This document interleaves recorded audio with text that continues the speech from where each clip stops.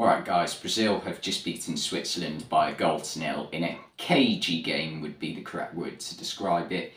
It wasn't the most free-flowing football ever. It was a much tougher game for Brazil than the game against Serbia, and that was no easy game for Brazil either. It took them until about the hour mark to win through a Richarlison double. Today it took them till the 83rd minute to get the opening goal. Granted, they did score around the hour mark again, this time through was Rodrigo. No, Vinicius who finished it off. I don't know why I thought it was Rodrigo.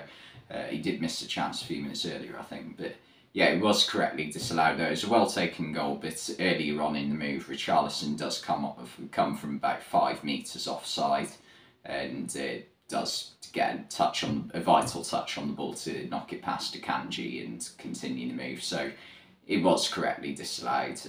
I don't think you can really dispute that, and I don't know how the linesman didn't spot it at the time. I think he must have assumed that Richarlison didn't touch it and Akanji did or something like that, but even then I think you could still make a case of him interfering with play. So yeah, correctly overruled the opening, well, the first time the ball went into the net for Brazil. But Casemiro's winner, an absolutely brilliant strike on the half volley. Does take a little nick off Akanji, which, I mean, puts it even further in the corner, makes it look better if anything. But I still don't think Yann Sommer saves it as good as he is if it doesn't take the deflection. It had been close, he might have actually dived for it then.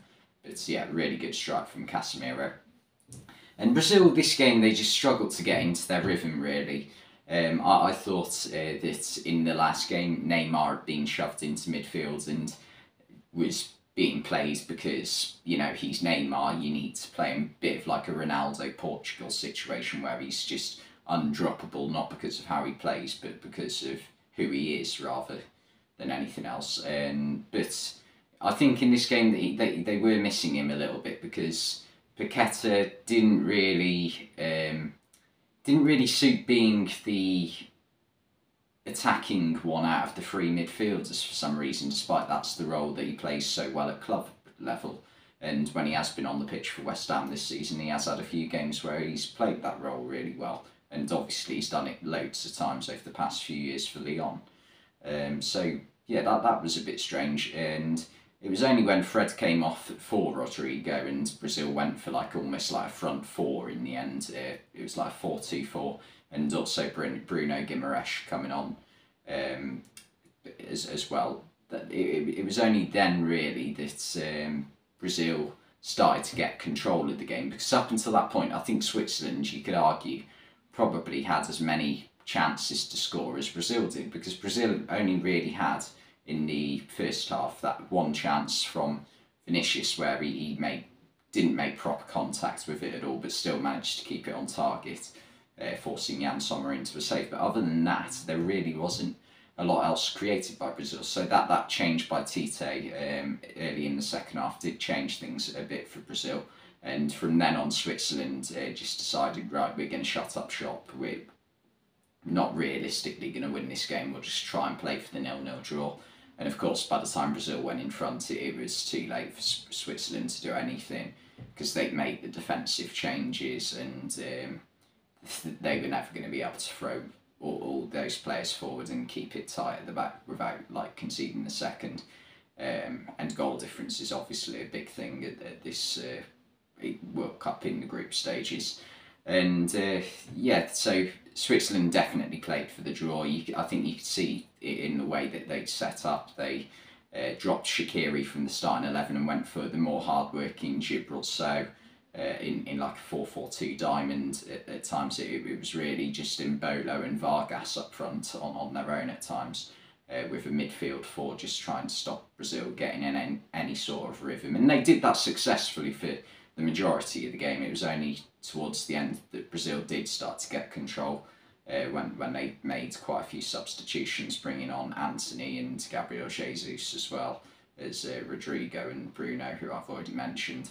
But yeah, Brazil got the job done. They're through in this group. I think they're only one of 2 teams to win every single, well, I'll say every single, there's only been two. They're only one of two teams to win both their games in this group stage so far. I mean, Portugal can still technically do it against Uruguay in an hour's time after I've made this video. But yeah, only two teams winning both their games. That's quite rare that happens when you think about it. So yeah, it's been quite a competitive World Cup. I mean, there's been a few boring games, but there's also been, like today, some really exciting games. So yeah, it's been interesting.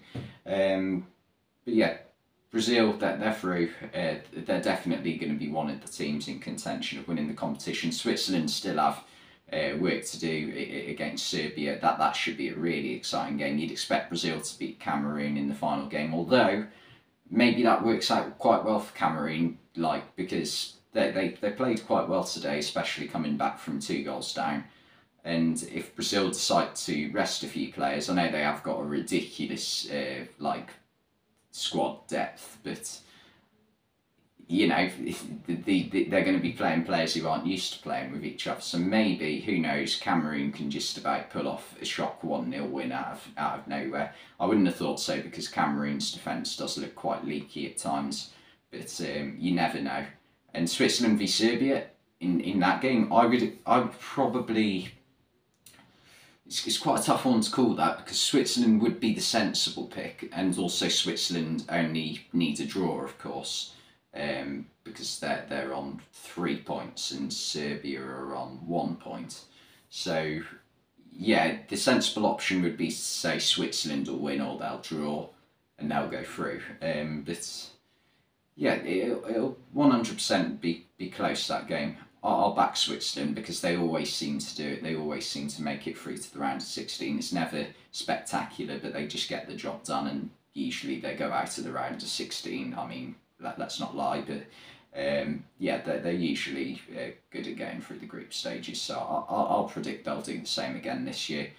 But yeah, Brazil, they're through. But if we're talking about, are they going to win the competition, France have been the most impressive team to me so far. I thought they were going to have an underwhelming World Cup, just like the Euros last summer. But to be fair to them, they've come out all guns blazing, scoring 6 goals in their first 2 games, and have looked really impressive. I just thought there might be a bit too much problems within the squad in terms of I don't know, socially, or like with the whole Pogba and Mbappe thing, and Rabiot causing problems. There's loads of things, but if they can keep it together, they've got more than enough talent to win this World Cup, I think. But Brazil will definitely challenge them. That's one thing for sure. There were a few dodgy moments, to be fair, for Brazil in this game. Alisson nearly got caught out by Mbolo early on in the second half. There was a couple of goal line scrambles which Brazil managed to just about get the ball away. So Brazil definitely aren't unbeatable, because they've played two good teams so far in the group stage, but not like world-class teams, if that makes sense. 2 solid, tough to break down, with a little bit going forward as well, teams. So yeah, it's hard to say really, but they've got the job done anyway, so you got to give them the credit for that. But anyway, thanks for watching this video, and I'll see you next time.